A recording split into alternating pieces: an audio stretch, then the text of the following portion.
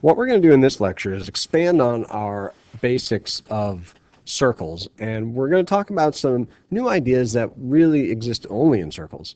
And the first one of those is going to be what you see on the screen here, which is a central angle. It's an angle whose vertex is the center of a circle.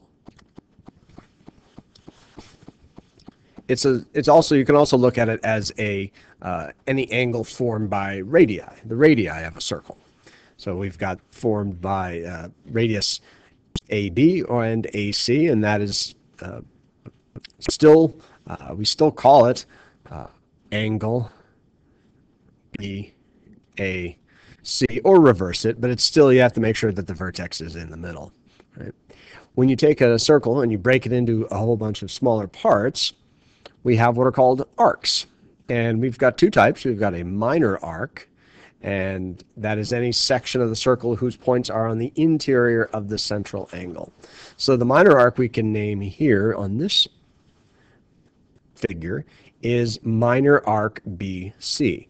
It's important to note, when you name a minor arc, you only use two endpoints. So we would call this minor arc BC. And over the top of it, we're back to putting things over the top, we're going to put an arc. So that is minor arc BC. There's no distinction between any other type of arc.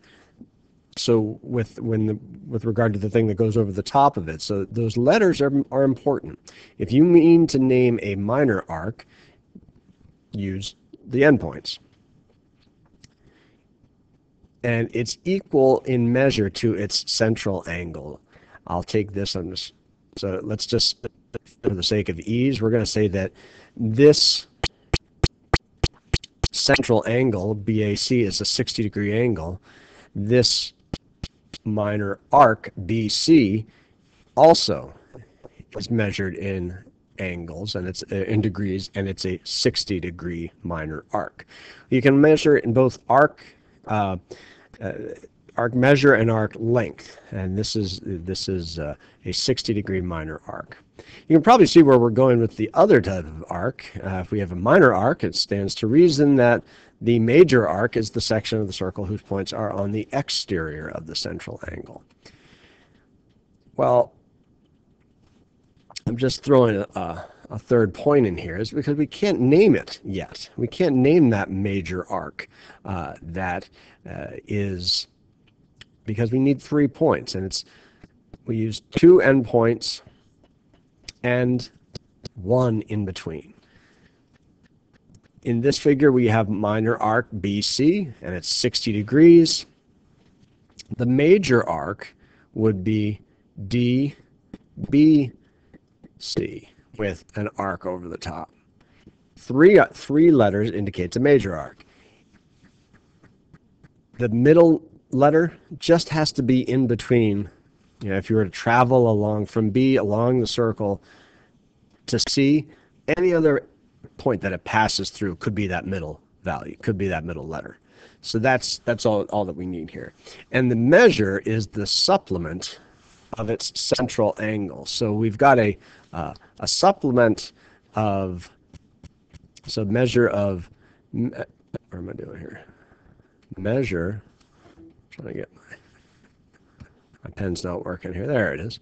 Measure of major arc DBC is 360. Oh, I'm sorry, it's not the supplement. It wouldn't be the supplement. It's 360 minus, in this case, 60, or 300 degrees. Right, so it's not the supplement. It's the difference between the measure of the central angle and 360. 360 is a full rotation, so you take away the central angle from that, and you have your arc measure.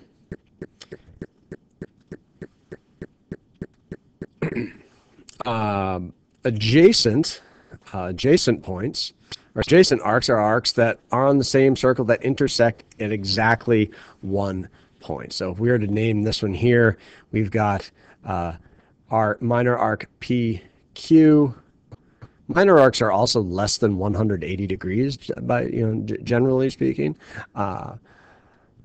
and minor arc. I don't know what I was going to do there. QR are adjacent arcs because they share exactly one point in common. And when we're talking about, we've done segment addition, we've done angle addition, and now we can do arc addition as well. So we have minor arc PQ plus minor arc QR equals minor arc PR. Because generally speaking, if it's a minor arc, it's going to be less than 180. And this one would be less than 180. And once we have that, you can hopefully you can kind of see how these problems are going to start to present themselves. That you might get you might get statements for each of these and that, and then try to find what their actual lengths are with a little bit of algebra. We're going back to that. We haven't done it for a little bit. We've gone away from that, but we will be heading back to that. You'll get plenty of time to practice all this in upcoming classes. Now, these next three ideas talk about the relationship between central angles, arcs, and chords. And they all kind of stem from each other. So one will lead to the next, which will lead to the next, which will lead to the next, and kind of bring us back to where we started. So it all kind of makes sense in the beginning, as we see it, all the way through. So the first one here is, if you've got congruent central angles, they're going to determine congruent chords.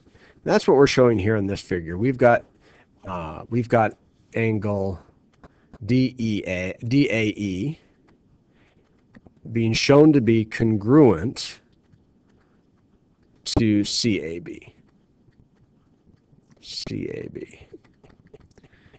Now that means that these chords, if we create a chord from D to E and C to B like we have there, that means that, as it's marked, that DE, set chord DE is going to be congruent to chord CB. Imagine the central angles being kind of hinged at the vertex, and the chords are the things that are holding those hinges open. If the angles are the same, the thing that's holding them open must be the same as well. So now we're going to go from our statement about the relationship between central angles and chords to chords and arcs. Here we're saying we've got two congruent chords. Chord BE is congruent to chord CD. Remember, we've got from the previous lecture that the chord is any segment that has its endpoints on the circle. If BE is congruent to CD, then minor arc BE has to be the same, has to be congruent to minor arc CD.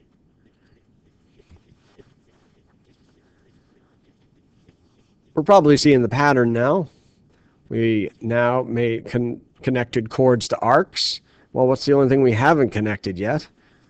Arcs determine congruent central angles. If you know that CB, minor arc CB, is congruent to minor arc DE, we can work that backwards and say that CAB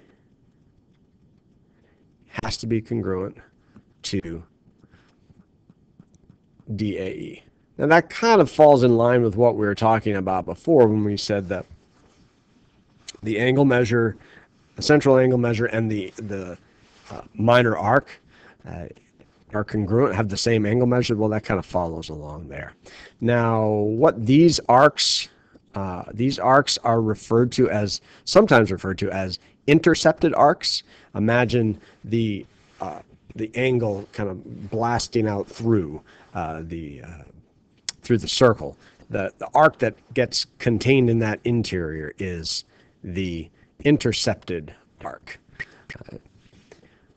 So there is, and you can hopefully you can see as we go from central angles to determining congruent chords determine congruent arcs determine congruent central angles, and then we're back up to the beginning. So it kind of all follows along here, and I think it's pretty intuitive. I don't think it's all that complex, or it should hopefully make sense.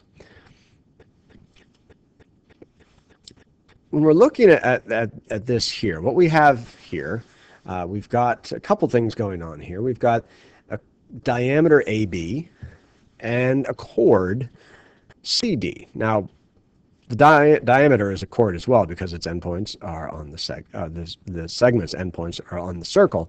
But because it contains the center, because it's the largest chord, we get to call it the diameter. And what you notice here is when you have a chord, like we do in CD, that's intersected by either a radius or, in a circle, if a radius or diameter is perpendicular to the chord, then it bisects both the chord and the arc. So if you've got something that's perpendicular, and that could be a radius or a diameter, then you've got something that you know to be bisecting the chord and the arc. Likewise, if we flip that around, if you have a perpendicular bisector of a chord, it's going to be a radius or a diameter, even if you're not told it's a radius or a diameter, but that's usually not something that is all that hard to figure out, to be honest. This, however, is where you might have to incorporate some trig in some of your problem solving. I said that at the beginning of this unit, we can't be completely forgetting about previously learned stuff like trig, like the Pythagorean theorem, like our triangle properties.